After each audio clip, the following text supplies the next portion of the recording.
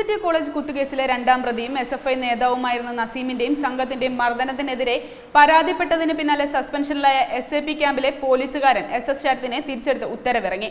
University വധശ്രമ കേസിൽ നസീം അടക്കമുള്ള പ്രതികൾ അറസ്റ്റിലായതിന് പിന്നാലെയാണ് മുഖം രക്ഷിക്കാനെന്ന പോലെ ശരത്തിനെ തിരിച്ചെടുക്കാൻ ആഭ്യന്തര വകുപ്പ് തീരുമാനമെടുക്കുന്നത്. കാര്യമായ പരാതി അല്ലെങ്കിൽ സസ്പെൻഷനിലായി 3 മാസത്തിനകം തിരിച്ചെടുക്കണമെന്നാണ് വ്യവസ്ഥ.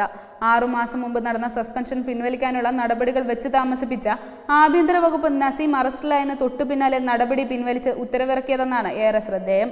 പാളയത്ത് വൺവേ തെറ്റിച്ച് വണ്ടി ഓടിച്ച വിദ്യാർത്ഥികളെ ചോദ്യം ചെയ്തതിനാണ് ട്രാഫിക് പോലീസുകാരനെ നസീമും സംഘവും മർദ്ദിച്ച് അവശനാക്കിയത്. രക്ഷിക്കാനെത്തിയ മറ്റൊരു പോലീസുകാരനും സാരമായി പരിക്കേറ്റു. എന്നാൽ പോലീസുകാരെ മർദ്ദിച്ച കേസിലെ പ്രതികളെ സംരക്ഷിക്കാനാണ് സർക്കാരും CPM നേതാക്കളും ശ്രമിച്ചതെന്നാണ് പ്രധാന ആരോപണം.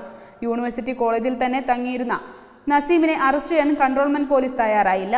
ഒളിവിലെന്ന് പോലീസ് പറഞ്ഞിരുന്ന പ്രതി പൊതുവേദികളിൽ സജീവമാണെന്ന ചിത്രം സഹിതം വാർത്തകളിൽ പുറത്തു വന്നപ്പോഴാണ് നസീം കീഴടങ്ങുന്നത്.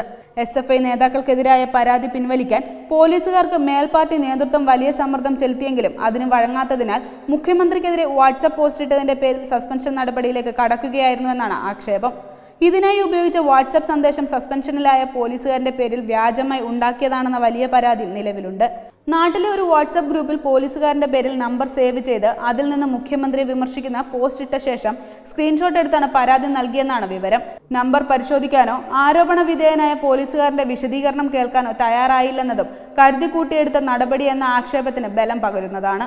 യൂണിവേഴ്സിറ്റി കോളേജ് സംഘർഷത്തിനും പ്രതികളുടെ അറസ്റ്റിനും പിന്നാലെ ഇക്കഴിഞ്ഞ 15-നാണ് പോലീസുകാരനെ തിരിച്ചെടുത്ത് ഉത്തരവിറങ്ങുന്നത്. അതേസമയം സസ്പെൻഷൻ പിൻവലിക്കാനുള്ള തീരുമാനത്തിന് യൂണിവേഴ്സിറ്റി സംഘർഷവുമായി ബന്ധമില്ലെന്നും മുൻപെടുത്ത തീരുമാനത്തിൽ ഉത്തരവിറങ്ങിയത് ഇപ്പോഴാണെന്നുമാണ് ഔദ്യോഗിക വിശദീകരണം. Web desk Tatwamayi news. കൂടുതൽ വാർത്തകൾക്കും വിശേഷങ്ങൾക്കുമായി ഞങ്ങളുടെ YouTube ചാനൽ സബ്സ്ക്രൈബ് ചെയ്യൂ. നോട്ടിഫിക്കേഷൻ ലഭിക്കാനായി താഴെ കാണുന്ന ബെൽ ബട്ടൺ ക്ലിക്ക് ചെയ്യൂ.